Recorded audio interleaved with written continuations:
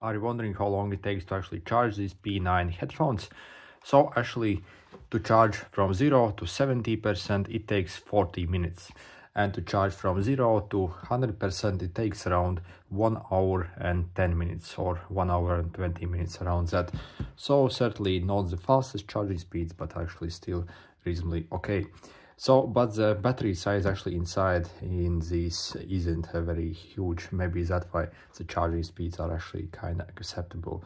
So these do not really last like whole day. So you can't expect to get like whole day of playtime from these headphones, unfortunately. So I really wish they included bigger battery inside.